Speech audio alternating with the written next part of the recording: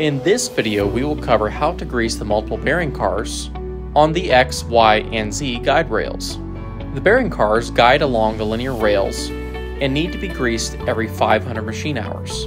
Each car has a grease fitting on one side. With the machine homed, you will need the grease gun from the maintenance kit. Let's begin with the Z-axis. The Z-axis will have two bearing cars, one located on each side of the spindle assembly. Move the Z-axis to the bottom of its travel. This will allow room for your grease gun. Use the brush included in the maintenance kit to clean any dirt and debris away from the fitting.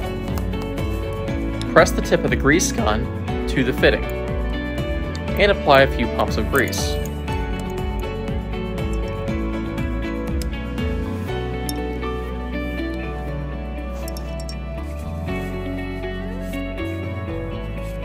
Move the Z-axis to the top of its travel and repeat the process. Afterwards, move the Z-axis up and down to work the grease into the bearings. Moving on to the X-axis, the cars are located behind the spindle assembly.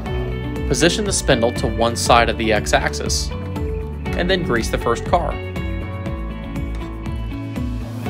Move the gantry to the other side and repeat the process on the second bearing.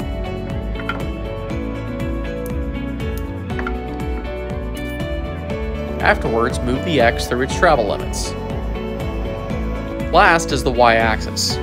Position the gantry to the center of its travel. Locate your cars in the bottom of the gantry leg. Grease both the front and the rear set of bearings. Remember, you will have two bearings on each gantry leg.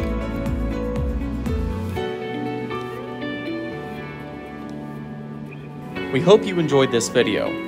For more information, you can always refer to your Axiom user manual or visit us online at axiomprecision.com.